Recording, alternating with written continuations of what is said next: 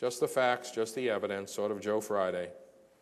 And I can tell you what we've been telling you to do, unfortunately, and it's been working pretty well. We're driving down rates of atherosclerotic cardiovascular disease, but we haven't had as much evidence for it as we would have liked. So here are my disclosures. So let me tell you the main conclusions that I would have come to if we were still under ATP3. And with the update in 2004, this is the document that's still out there. It's like JNC7. And what I can tell you is that statin therapy is first-line therapy for lowering LDL cholesterol. Statins have been clearly clinically proven to reduce cardiovascular disease events at all levels of baseline LDL cholesterol. Based on ATP3, after achieving a 30 to 40% reduction in LDL cholesterol, regardless of the baseline, the LDL goal should be less than 100 in those with vascular disease, or the highest risk people less than 70. And that's a therapeutic option you have. So it's all based on risk. And in ATP3, the Adult Treatment Panel Lipid Guideline, there are goals: less than 100, less than 70. Statin therapy modestly increases the risk of diabetes. This is the reason we're not going to put statins in the waters of our city. But the benefits outweigh the risk in those at risk. So it's going to take a clinician like yourself to decide if the patient should be on a statin, because there are off-target effects for mechanisms we don't quite know why, but statins, like niacin, are diabetogenic. They're more likely to cause chemical diabetes. They're like thiazide-type diuretics. Lower blood pressure, thiazides improve outcome, but you've got to watch the glucose, and the same is true here. Once a patient reaches their LDL goal, you've determined the LDL goal. The non-HDL cholesterol is an important predictor of residual risk and should be calculated and addressed when the triglycerides are greater than 200. Now, that's an ATP3 recommendation. How many of you currently are calculating non-HDL on all your dyslipidemic patients after you address LDL? Raise your hand. Not many. Many of you are not. Okay. Very, very good. Very interesting. So here are the drugs. Let's make it simple. These are the drugs that reduce LDL cholesterol: statins, bile acid resins, bile absorption inhibitors, the only one out is ezetimibe, and plant sterols, plant stanols. In terms of the triglyceride and HDL altering drugs, we have fibrates, we have niacin, and we have fish oil. So this is a very easy way to kind of look at the major things that the drugs do, although, as you all know, niacin also lowers LDL, as well as lowers triglycerides and raises HDL. So these slides are all in your handout. You can refer to them later, but this is a starting point. Okay, so ATP3, this is a 2002 document. It's 11 years since we've had the ATP Adult Treatment Panel 3. And what did they say? They said that LDL cholesterol is the primary target of lipid-modifying therapy. They said that non-HDL is a secondary target in patients with triglycerides 200 or greater. And the goal is 30 above the LDL. If the LDL goal was less than 70, this is less than 100. If it was less than 100, this is less than 130. HDL, there's no treatment goals. HDL, we know that it's a risk factor, a predictor of risk. However, we have no evidence that treating it or raising it improves outcome. Triglycerides, also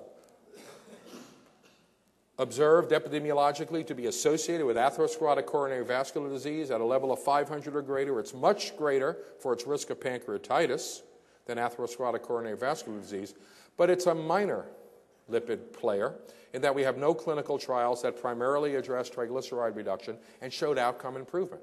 I'm going to talk to you about outcome improvement. What does the evidence say? Just the facts. So in ATP3, it was LDL and non-HDL. We've got so much evidence for LDL reduction. LDL cholesterol is the primary modifiable lipid risk factor. So here's where we've been. Here's where we are. Many of you in the audience are old enough to remember the Adult Treatment Panel 1, where the goal was less than 130. Then we moved to 1993, 5 years later. The goal was less than 100. Now we've moved to the very high risk. This is the therapeutic option of less than 70. This is the type 2 diabetic. This is the patient with an ACS. This is the patient who's had an MI and chronic kidney disease with or without diabetes. And here's where we are with the ADA. This is the last guideline we had. The ADA, the goal for their diabetics were less than 100, but if they had underlying cardiovascular disease, overt, we knew it, they presented it sometime with something that was atherosclerotic, the goal was less than 70. In pink are the secondary intervention trials. These are people with underlying atherosclerotic cardiovascular disease. They've had a stroke, they've had an MI, they have peripheral vascular disease. In blue are the people that have no underlying disease, like I'm sure most of you in this audience. And the question is, does it behoove us to put people on a statin to improve their outcome? And this is the percent that have a coronary heart disease event, and one thing is very clear.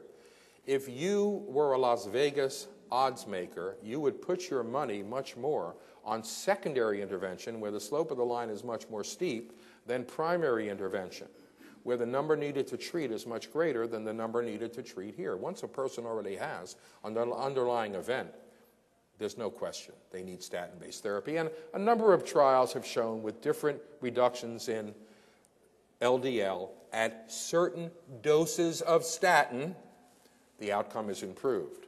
And we also have primary prevention trials, which now extend to men and women, younger and older than age 70, where in high-risk primary prevention patients, and that's the big thing, how do you determine risk in a primary prevention patient who may all have the same LDL? You all look very similar to me. There's a lot of, homogeneity in this room. How do I determine, with no underlying vascular disease, who's at greater risk in this audience? Who's going to get a greater benefit? How can I reduce my number needed to treat and improve my number needed to harm? That's the real seminal question in the decisions we make day in and day out in our practice. So ATP4, which is coming out soon, is going to ask similar, simple questions like blood pressure. It's not going to be as, it's going to be long, but it's not going to be as, answering everything you might have wanted to know, because there's not evidence on everything you wanted to know. What's the impact of the statin on efficacy and safety? What's the role of other drugs to help lower LDL cholesterol? So here are the statins. I mean, if I was on Survivor and they told me I could only bring one drug to the island, I know Dr. Pell and I would both bring a statin. I mean, they're the greatest pharmacologic advance for atherosclerotic cardiovascular disease since I've been practicing, in my opinion, but you still got to know who to give it to. You can give it to a lot of people, it'll never help them because they're at low risk. So you got to be able to know who will benefit. So should all of us reach into the sample closet and take a statin every day? Controversial question. We don't put it in the water. We don't put it over the counter like they do in England, because we know there are off-target effects. They have to be monitored. We're not too worried about liver function, but can you imagine if everyone could get access to this at the higher doses? They would develop some liver function abnormalities because they're drinking, they have steatohepatitis, blah, blah, blah. That's why it takes a clinician to do it. That's why we make these decisions. But statins really do everything we want. Two important points about statins. The more LDL reduction you get and the longer you're on the statin, the more you reduce vascular events. As opposed to blood pressure, there is no danger in lower. We don't know if it's beneficial. It may cost more to do it, but we don't have any danger signal if you reduce LDL lower and lower and lower. But the incremental benefit may be very, very small. Different than blood pressure, where lower may be harmful. The duration and the amount. We have a number of trials where we were able to show benefit. And these were mainly secondary prevention in the highest risk people. They had coronary disease, they had peripheral arterial disease, they already had a stroke. That's a no-brainer. You see a patient post-ischemic stroke, you see a patient with claudication, you're going to put them on a statin. You're remiss not to. But high-risk primary prevention, that's the challenge. So let's look at some of the recent collaborations. We know from 170,000 patient meta-analysis with 26 trials there's no harm in statin therapy other than some of the off-target effects. But if you lower LDL a millimole, or about 40 milligram per deciliter, you reduce major atherosclerotic coronary events 22%, CVA 20%, and death 10%. And we do believe the lower the better. But we don't know how much lower that you have to go. We do believe most of the benefit of statins is on non-HDL. And as I'll show you in the talk, yes, they lower LDL, but they lower non-HDL. And I will show you that if we would have picked non-HDL as the primary target in all of these clinical trials, we would have done better. It would have made life simpler. And I'll show you how simple it is to calculate the non-HDL. The basal LDL, it should not be a factor in your decision to use a statin. It's the risk of the patient. Mrs. Jones had an MI. Her LDL is 96. In the heart protection study, she benefited from 40 of simvastatin. And 951 people had an LDL less than 80, and they benefited from no statin. 40 of simvastatin, fixed dose, in the heart protection study benefited these people. So the LDL is not what triggers your wanting to use a statin. It's all about risk. Everyone benefits. There's no subgroup that doesn't. Skin color, age. We have data now that just shows in the right risk population, these drugs are very good. There's minimal risk. We don't believe there's any cancer risk. Yes, there's a myositis risk. Patients complain of it, myalgias. But true myositis with CPK elevation, infrequent. We don't check liver function tests now unless there's a clinical indication. We get a liver function test 6 to 12 weeks after we start. We also get one at baseline. We need one at baseline. And 6 to 12 weeks longer. But then we don't chase LFTs anymore unless there's a clinical reason to do it. And yes, I'll show you the risk of diabetes.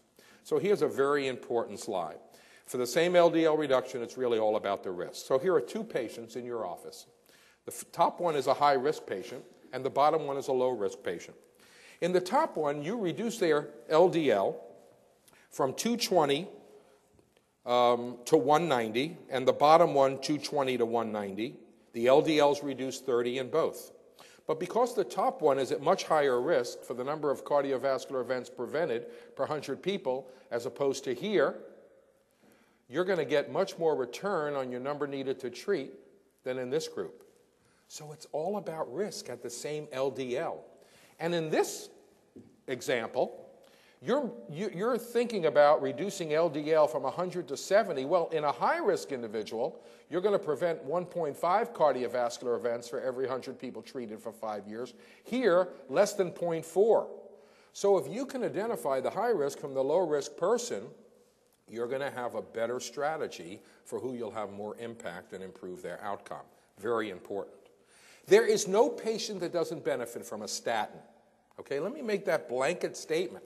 However, when you look at the LDL cholesterol reduction, okay, here going from less to more, if the patient's at very low risk, you have very little incremental benefit.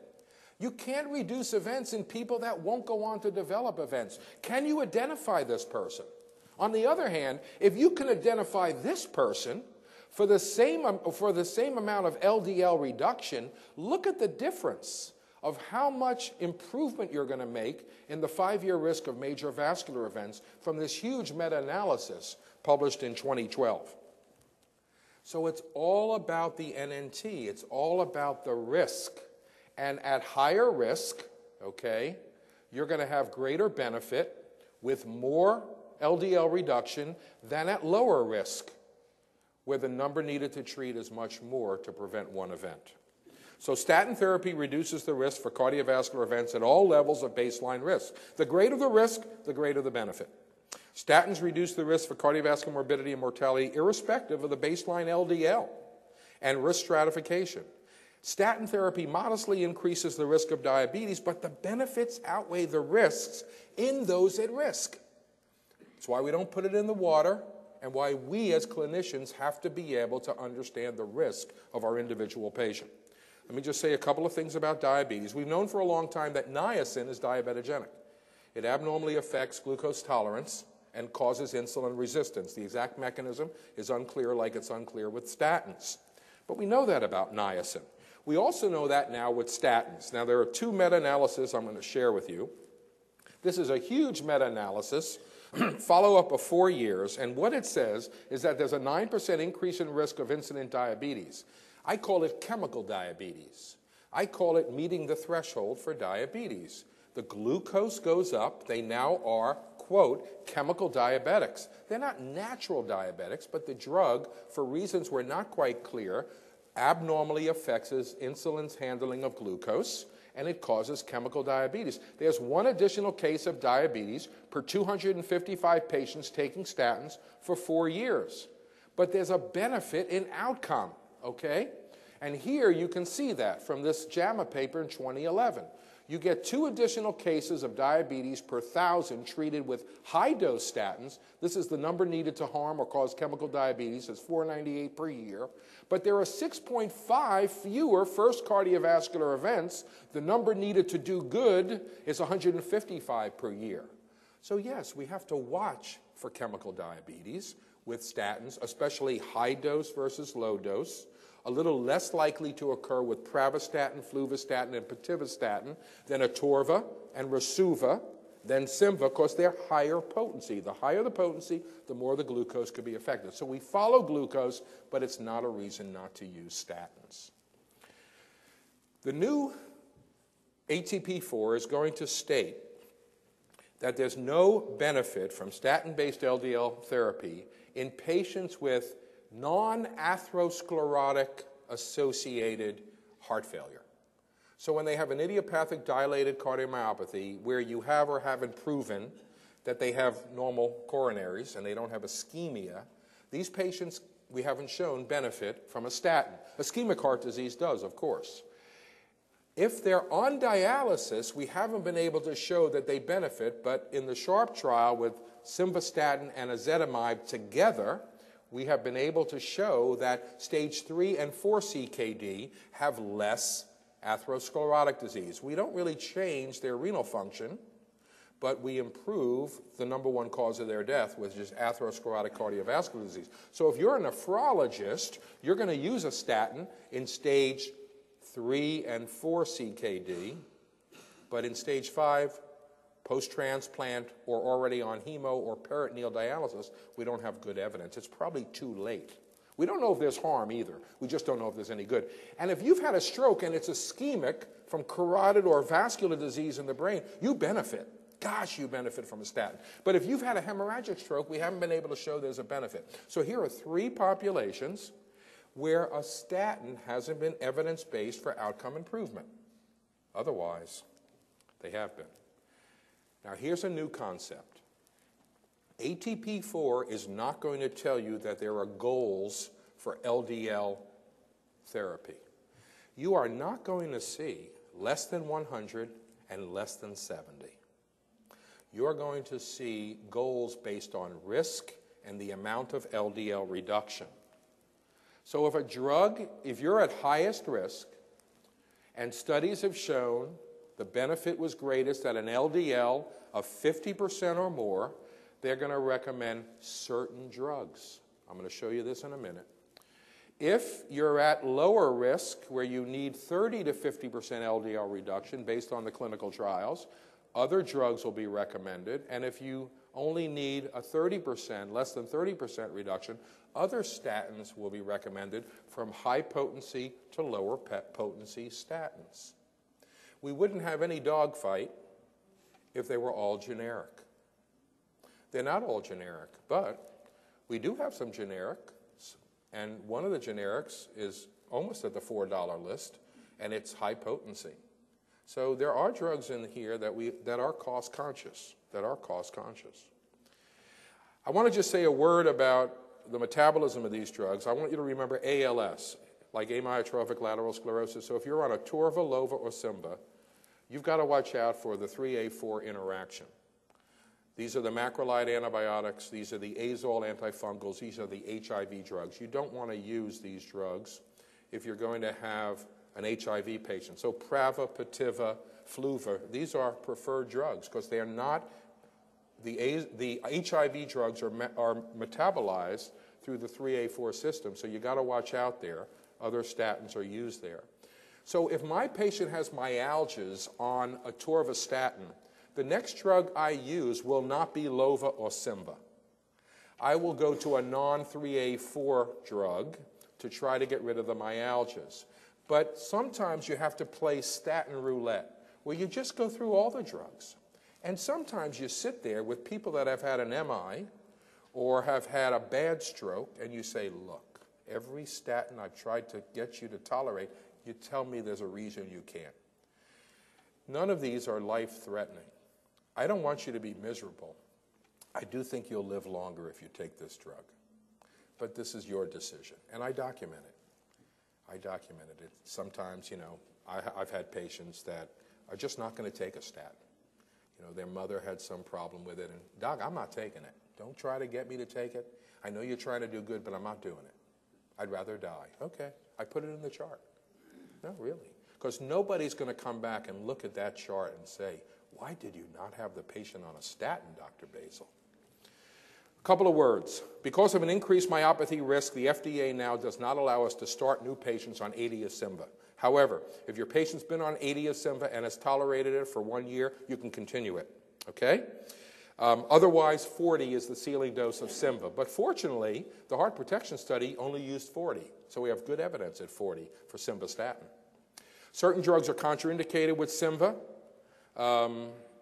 That's because they go through the 3A4. These are the azole antifungals. These are the macrolide antibiotics. These are the HIV drugs. They're all in your handout. Now, as a hypertension person, I can't use more than 10 of Simva if they're on verapamil or diltiazem. And hurt me, I can't use more than 20 of Simva if they're on amlodipine.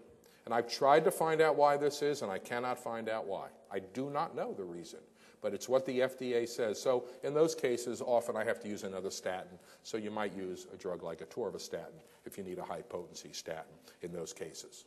Because I like to use a lot of amlodipine. And my hypertensives, there's got to be a strong reason why they're not on a statin. But some hypertensives may not benefit from a statin, but most do. Adherence is a problem. I'll just tell you, you write the prescription, it may be however you do it, and I can tell you, if you see them in 6 months, you got to be hoping they're on it. Because these patients stop these medicines. And the adherence rate with statins is awful. And I love the EMR. I love the EMR when I e-scribe because it goes right to the pharmacy, and someday we're going to have a system where if the patient doesn't show up in 2 days, instead of just taking the drug off the shelf, the pharmacist is going to call the patient. The pharmacist is then going to call the clinician, and we are going to get paid for getting that patient back in the office. Now, this is kind of the medical home, but you can't just write a medicine and think they're going to take it. When they don't show up to the pharmacy, like at the VA, when they don't show up at the VA and pick up the drug, somebody's going to get in touch with me because it's a capitated healthcare system, and we don't want to spend your tax-paying dollars on some veteran that is being given the best therapy and just won't take it. We'll do everything we can. The problem is I also now practice in private practice, and I write these medicines, and I have a relationship with the pharmacies locally in Charleston that I write to. I want them to call me if my patient doesn't show up to pick up the drug. I think you should be paid for that. It's your time and your energy, but that's another important thing. But the e-prescribing can really help with that. You put them on a statin. You're not quite where you want the LDL to be, 50%, 30 to 50% less than 30. You can double the dose of the statin. You could switch to a more efficacious or potent statin. You can administer a bile acid resin or ezetimibe, or you can add another drug. Those are your choices. Let me just show you that, like in blood pressure, you get the best bang for your buck from the initial dose. And each doubling of the dose of a statin only further reduces the LDL 6%. 6%. That's the rule of sixes. So, in an effort to get more LDL reduction, or if you're already at the highest dose you can use of the statin, if you add a bile acid resin or a bile absorption inhibitor, you're going to get an 18% reduction with the dose. Because it's a different mechanism of action, rather than just doubling the dose of the statin. So I like bile acid sequestrants. I have no problem with them. I've been using them at the VA since 1982. They do nice things to LDL. They work very well with statins. And there's some evidence in primary prevention that they improve outcome in the Lipid Research Council trial. I don't have any dog in this fight, but I will tell you, even though colesevelam's the only one that has an A1C reduction FDA approval, all bile acid resins reduce A1C. When they went back in the Lipid Research Council trial, they saw that the glucoses fall. So we don't know the mechanism. Statins raise glucose, bile acid inhibitors lower, bile acid resins lower glucose, probably from the binding of the absorption of carbohydrates in the gut. All in your handout. Ezetimibe. We do not have any evidence, as opposed to statins in primary and secondary prevention and bile acid resins in primary prevention, we do not have any evidence that ezetimibe, okay, you know it as Zetia, we do not have evidence that it improves outcomes. So it's going to be hard for ATP4 to recommend it currently. But it's a bile absorption inhibitor, and once again, it can lower LDL 18%, not 6%, by doubling the statin. And just quickly, let me tell you that here are the bile acid resins, the sequestrants, okay? And they bind bile salts in the gut. By doing so, they tell the liver that we're low on cholesterol, and the liver increases the LDL receptors so that it can pull cholesterol into the liver to replace the bile acids. By doing so, you upregulate the LDL receptors, you lower systemic vascular cholesterol, and you have a reduction on top of the statin. The bile absorption inhibitor, ezetimibe, works at a different area. Okay, it works in the Niemann-Pick enzyme, not important, but you can use an ezetimibe and a bile acid resin together. Yes, they work by different mechanisms. You can use them together in the statin-intolerant person. It hasn't been looked at for evidence base. And the plant stanols and sterols, they work here, absorption of micellar cholesterol, feedback to the liver, similar type process. So, just a word about ezetimibe. It only comes in a 10 milligram dose, but I can tell you if you split the tablet, like we like to do at the VA, you get almost as much LDL reduction.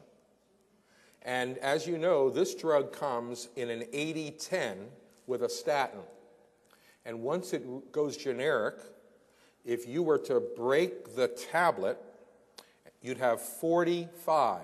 40 would be the ceiling dose for the simvastatin, and now you have 5. What a cost-effective drug. I'm not promoting any particular drug. I'm just telling you a way to get more bang for your buck if the pocketbook is a little tight for your patient. Now, in CKD, we do have one trial that shows that the combination of simvastatin ezetimibe 2010 compared to placebo in patients, a third of whom were on dialysis, a fifth of whom were diabetic, but had a mean EGR of 27, so that would be stage 4, some stage 3 CKD, and also stage 5 being on dialysis. Look at these lipids. So you have a patient with a GFR of 38. You haven't sent him to a nephrologist yet. These are your lipids, and you say to yourself, should I put this person on a statin? And in this particular, oh, by the way, we have no evidence that ezetimibe alone improves outcome. So in this particular trial, ezetimibe with simvastatin reduced atherosclerotic events, the primary endpoint. But please notice, we weren't able to show any benefit in the dialysis patients, and 2 other studies just in dialysis patients and or transplantation patients were not able to show a benefit. So don't wait too long in your CKD patient who may not have any other indication for a statin. In stage 3 and 4 CKD, the new guidelines will suggest they should be on a statin. Now, how do we prove that ezetimibe improves outcome? Well, we can do a study where we take very high-risk people called the Improve It study, post-ACS, regardless of their LDL, but here's what they're going to come in with, and you put them on standard therapy and you double-blindly randomized 18,000 plus patients, this is an ongoing trial, to either Simva 40 or Simva and ezetimibe. If you have a benefit with the ezetimibe group on top of Simva, you've proven that ezetimibe with simvastatin is better than simvastatin alone. Right now in the SHARP trial, you just know that the two together is better than placebo. And this is an ongoing trial that will be concluded next year if you're waiting for ezetimibe evidence. Here's the problem. In this group, the LDL has been reduced to 66. In this group, the LDL has been reduced to 52. So if it's negative, you can see the Monday morning quarterback saying the reason it's negative is because there wasn't enough difference or disparity between this group in LDL and that group in LDL. But this is what we've got, the Improve It study, which will put ezetimibe on the map or put it a little lower in terms of where we think we use it. ATP4 is not going to say much about plant sterols and stanols because there's no evidence that by using them, outcomes are improved. But in our average diet, we get about 300 milligrams a day. Usually they come from plants or trees. LDL is reduced about 9 to 13%. They're additive to statins, like the bile acid resins, the bile absorption inhibitors. They're well tolerated. The recommended dose is about 2,000 milligrams a day. And these are just some of the ways you can get in products already available, plant stanols and sterols. Okay? So not recommending anything, not evidence-based for outcome improvement, but in the patient, especially the statin-intolerant patient, there are ways to further LDL reduction outside the normal channels. Question 2, what evidence supports LDL goals for primary prevention in those without established vascular disease? So, very important slide. ATP4 is not going to tell you to get the LDL down to less than 100 or less than 70. It's going to tell you to get it to less than 50% from baseline, 30 to 50% from baseline, or less than 30% from baseline. But it is going to tell you that if you want to improve outcome based on clinical trials, you should be using this dose of Prava, this dose of Simva, this dose of Rasuva, this dose of Lova, and this dose of Atorva in high-risk primary prevention. And it's going to say that if you're using 20 of Prava, you don't know if you're going to do any good because it was never tested. It's going to go from a paradigm of LDL goals to what drugs were used in a trial of what type of patients that showed an improvement in outcome. It's going to be evidence-based for the statin and the dose used in a particular trial. So what they're saying is if you're sitting out here in the audience and you're at high risk but have no underlying vascular disease, these are the doses of the drugs that they're recommending you have the patient on if you're going to pick these drugs. And they're not recommending any particular drug. This slide from the Jupiter trial shows a very nice thing, and that is that all patients kind of benefit. There aren't enough patients here, but everything's going in the right direction regardless of the LDL at baseline. And that on therapy, here with rosuvastatin 20 milligrams, there was an observation that the lower the LDL, the better. At the very least, it's saying there's no harm in getting the LDL as low as possible. When we're born, our LDL is 25. When we live in this society, our LDL goes up. What you want your LDL at is unclear because I don't know how much benefit there is of getting it 50% reduced from 140 to 70, and then someone else wants to add another drug or two to get it down to 50. I don't know. It's never been tested. How low do you have to be? Where's the optimal benefit? What's the cost effectiveness? Very important questions. But there's no harm in lowering LDL. There's no floor for LDL that we know of. Certainly no harm. We don't know about best benefit. Just observation.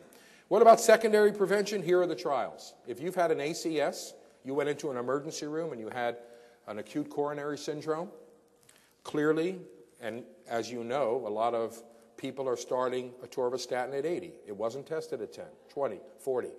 It was given as 80 or placebo, and it improved outcome. Stable coronary disease from the 4S in the heart protection study. Look at this is a reference less than a month old. Simvastatin. Post-MI, you've got 2 studies with Prava. But a lot of people take 10 and 20 of Prava. They're not evidence-based. 40 is. And post-stroke, Atorva, 3 different studies. Now, let me shift to non-HDL. This is the neglected target of therapy, and this is an ATP3. It was a target of 200 or greater. It may be at 150 in ATP4. Non-HDL is just total minus HDL. You get a total, you get an HDL, you subtract HDL from the total, you have the non-HDL.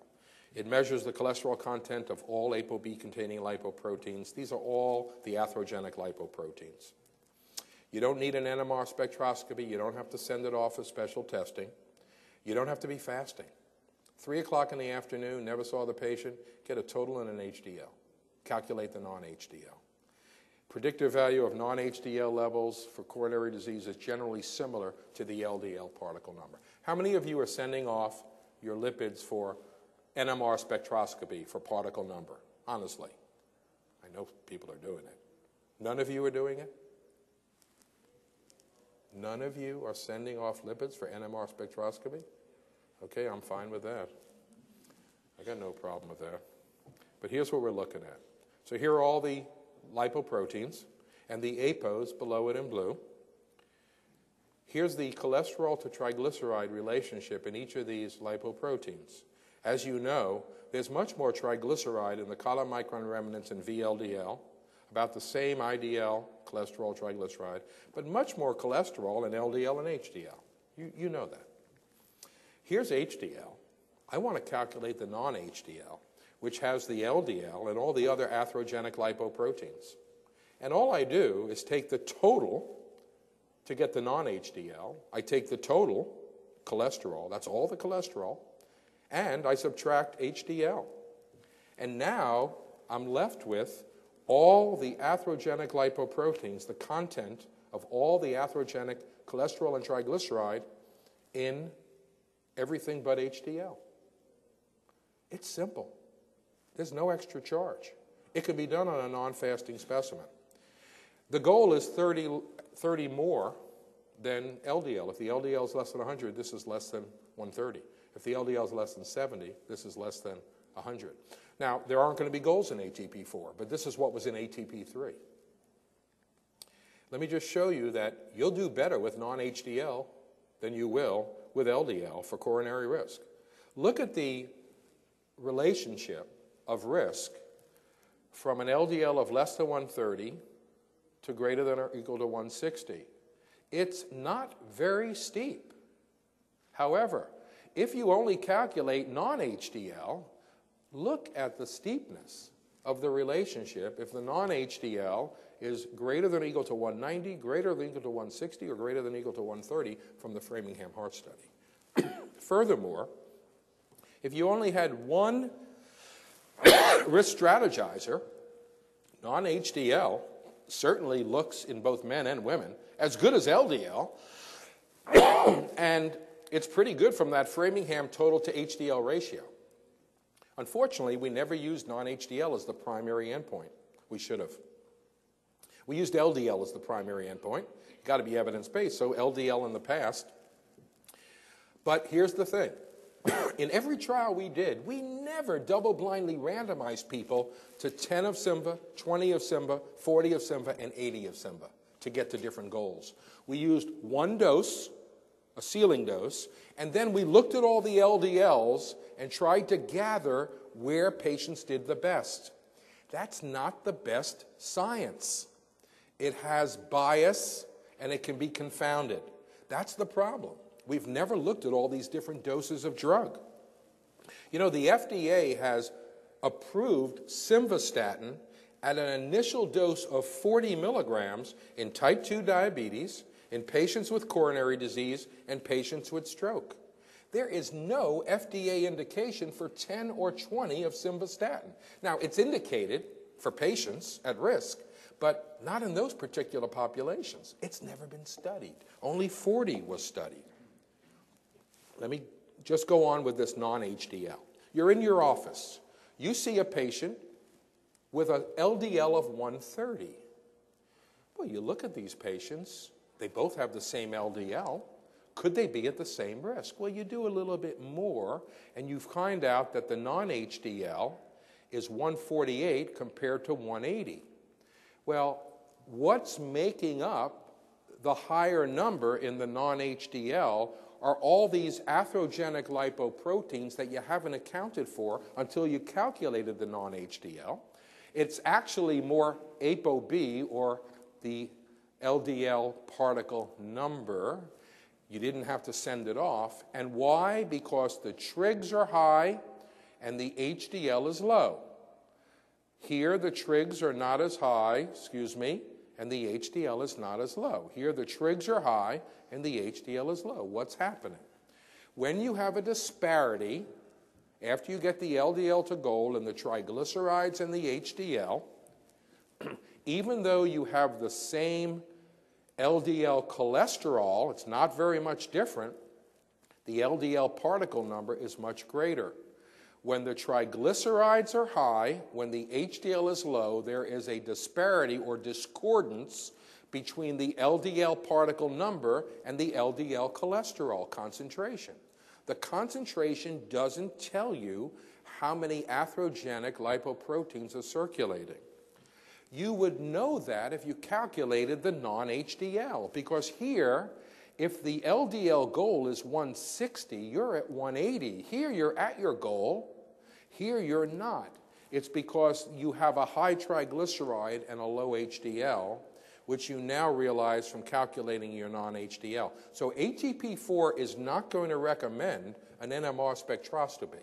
It's going to recommend calculating a non-HDL. So who needs advanced lipid testing? Perhaps no one. You all said you weren't using it.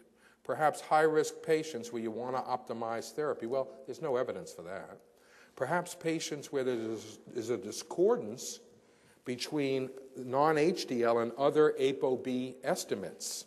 And that's when there is a discordance between the high triglyceride and the low HDL. Where do you see that? Type 2 diabetics, patients with the metabolic syndrome, patients with chronic kidney disease, the patients that are obese.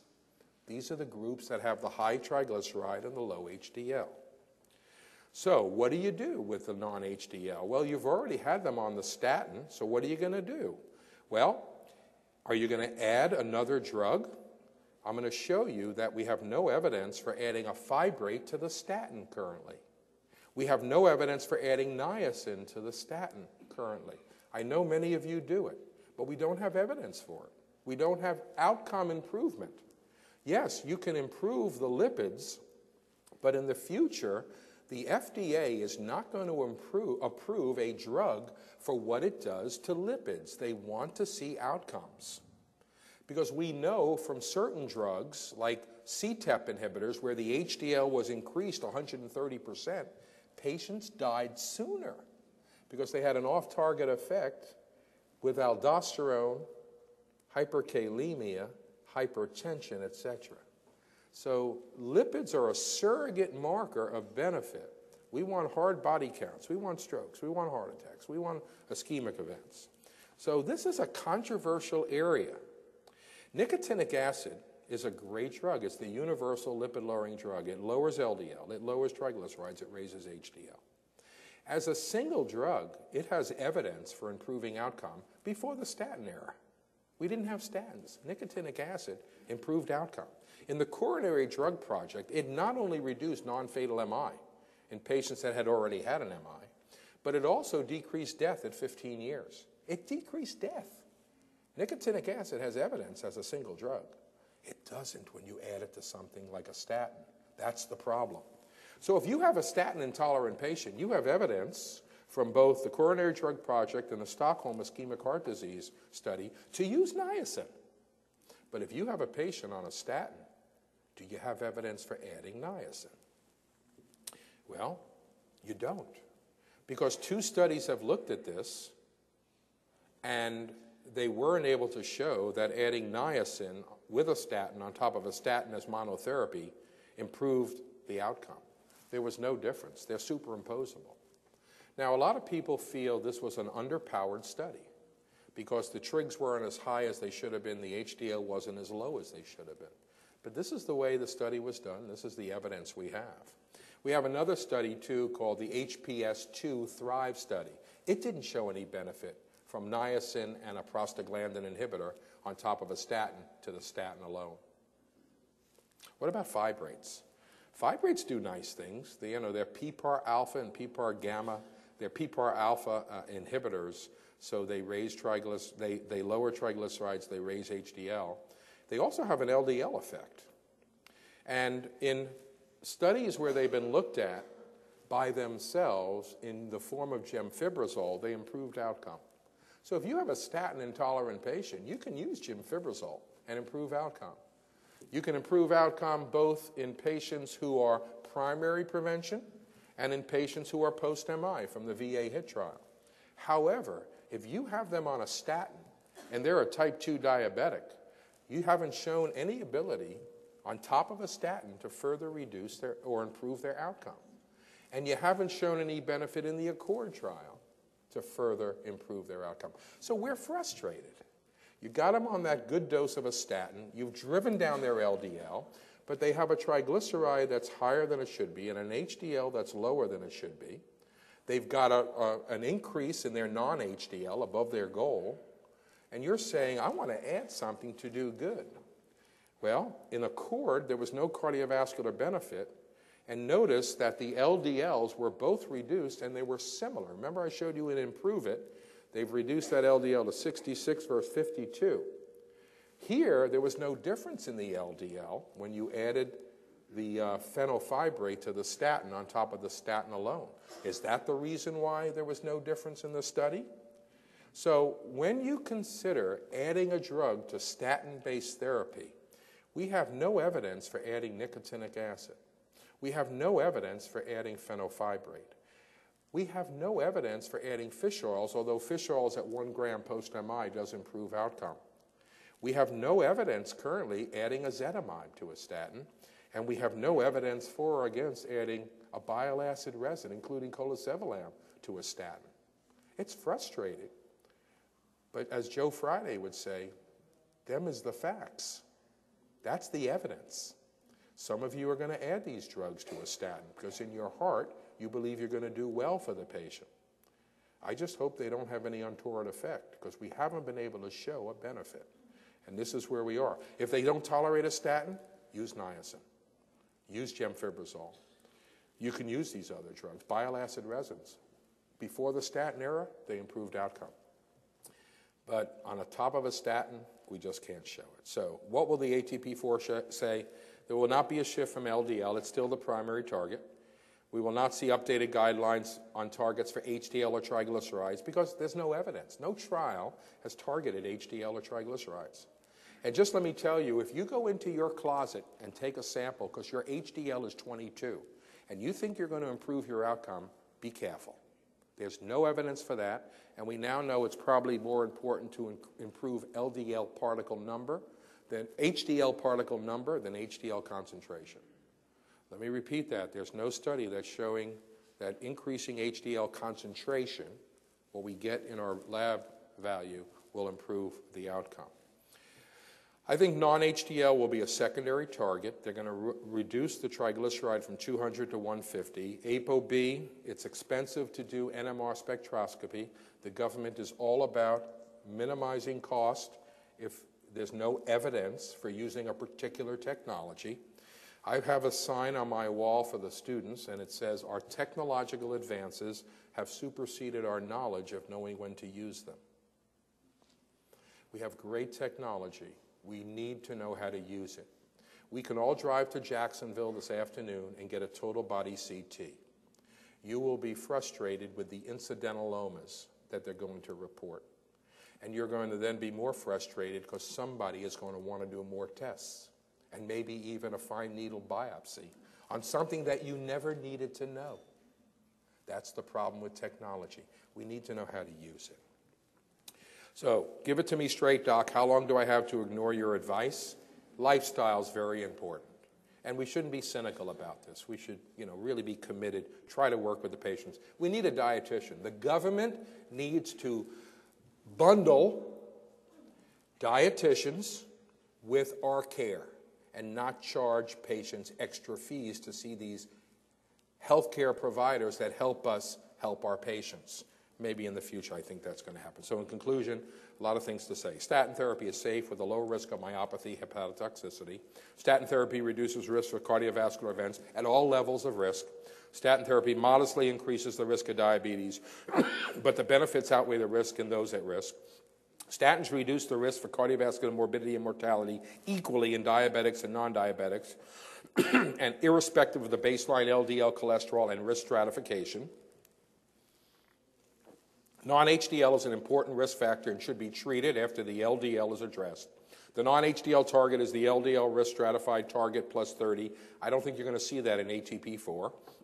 Non-HDL is simple, non-fasting, total minus HDL. You can do it at 2, 3 in the afternoon. They don't have to be fasting. Even if LDL target is attained, non-HDL is an important predictor of residual risk. Why do people that have their LDL at a particular good goal still develop secondary events? We haven't figured that out yet. Lipid lowering is efficacious in patients with CKD. Currently, it does not benefit patients already with end-stage renal disease or post-transplantation. Lipid-lowering therapy in CKD patients prevents atherosclerotic events, the #1 cause of their death. It does not improve their renal function, has no effect on their renal function. Niacin does not provide incremental benefit when used as adjunctive therapy in patients already at high-risk goals on a statin. A secondary analysis of the AIM-HIGH suggests that in patients with high triglycerides and low HDL, niacin may show benefit, but that's a secondary analysis. It's not hard, evidence-based, prospective, randomized, double-blind evidence. And with that, I'll stop. So, questions, comments? Dr. Pell. I don't need the microphone. I make a lot of noise. Jan, have you looked at C-reactive protein as a co-contributor in people with hypertension and hyperlipidemia, or the combination? And B, has anybody found a way to lower the value of the C-reactive protein as a potential co-contributor to the malady we're looking at? Excellent question. I didn't have time to go into the difference between a risk factor and a risk marker. A risk factor is something that predicts risk, but also when you intervene and lower it or improve it, you can show benefit. Blood pressure is a risk factor. LDL cholesterol is a risk factor. 25-hydroxyvitamin D is a risk marker. There is no clinical trial that has shown that by raising it, you're going to improve outcome. There's observational evidence that in populations that have higher than lower values, people do better, but we've never intervened double-blindly and showed a benefit. CRP is the same way. It is a risk marker. We haven't shown that specifically lowering it as a target of therapy, we improve outcome. So ATP4 is going to distance itself from new risk markers. They are going to say something about coronary calcium. It's getting close, but it's not quite ready for prime time in everyone. They will say something about CRP because it was used in the Jupiter trial, but they're not sure where it stands. Statins reduce CRP. Ezetimibe reduces CRP. Niacin reduces CRP. A number of therapies reduce CRP. Its exact role in where it should be used is evolving. In my own practice, when I'm on the fence and I don't know if I should or should not use a statin because the LDL is 108 and I'm not sure of risk, I will get a high sensitivity CRP. And like in the Jupiter trial, if it was 2 or greater, it pushes me over to using a statin. But that's where I use the CRP. And I don't chase it. I don't follow it because I know it's going to go down when they're on good statin-based therapy. Is there a difference between those in which the value does not go down versus those in which the value does go down? So it's an excellent question. We don't have good trial evidence for that, but observationally, when the CRP doesn't go down on a statin, there's a problem. There's a problem, and they don't do as well. But that's observational. Observational. I have a comment and a question. Comment is on the CRP, something that I've neglected over the years and started doing now is, bad dental health. Gingivitis contributes to coronary artery inflammation, and that would be something you could do to anybody that comes in, other than, of course, aesthetics and how good your spouse will look. Can I comment on that? Yeah. So just real quickly, that's an excellent observation. It's supported by the literature, and that is that periodontal disease is a harbinger of inflammatory disease that contributes to cardiovascular disease, and you're absolutely right on that. The question is, if you have someone with stage 3 CKD and they go to stage 4 and on a statin, do you stop it or continue it? I continue it. Okay, that's what I've been doing. But you mentioned there was no benefit. I guess that's the benefit of adding it. No. You will, as long as they're not on dialysis. The mean was 27, but they could go as low as, I think it was in the study, 15. Okay. So there was benefit. So I wouldn't stop it, but I would evaluate the renal function a little more carefully, because if their blood pressure is good and everything else is good, and their protein is not increasing, what's their volume status? What else is going on? Are they taking an NSAID? Other things. It's a comprehensive approach. Yeah. That's it? Oh, we have a question in the back, and then we only have a few minutes. Gosh, Hi, AFib. my name is Shahala Numar. I'm from Banner General, internal medicine resident. I have a question. For ATP3, we used to risk stratify according to Framingham, risk stratification into mild, moderate, moderately high risk, and then the LDL goals. So for now, for ATP4, we're not going to do that, the risk assessment? Oh, no, you're always going to do the risk assessment. Okay. And hopefully there is going to be a fourth paper coming out that will talk about risk assessment. Okay. And it's going to have some nice new charts. Oh, no, risk assessment is paramount. But you're not going to be told to get people to specific LDL targets, because in the clinical trials, they were never double-blindly randomized to a particular target. What happened was they were double-blindly randomized to a particular drug or placebo, or a drug versus another drug, and then after the trial was done, they observed what the LDLs were and what the outcomes were. That's not hard clinical trial evidence of what the goal should be. You need to do a double-blind randomized trial where your population is stratified by the LDL target and show that by getting to the lower target, the outcomes are further improved. We don't have that evidence. Another question. Like you said, non-HDL, when the triglycerides more than 200, we have to target. So first line is always statin? First line, good question. For non-HDL, like LDL, the first target is always a statin. The first therapy is always a statin. Statins do as much good for non-HDL as they do for LDL. The problem is when you get the patient's LDL reduced with a statin, there may be atherogenic lipoproteins that are still there for residual risk. And the trials that we've done, we haven't been able to show that adding additional drugs further improves outcome. That's the frustration. Thank you. Yeah. Okay, so we've got a few minutes.